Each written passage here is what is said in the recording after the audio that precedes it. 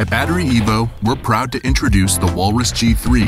The G3 boasts a 22 kilowatt-hour capacity and a built-in battery management system. The G3 is plug-and-play thanks to its compact size and mobile wheels. With its competitive 12K inverter, the G3 is ready to integrate seamlessly with your home or anything else. Now, we're going to be showing you 3 ways to install your G3 and how it saves you money.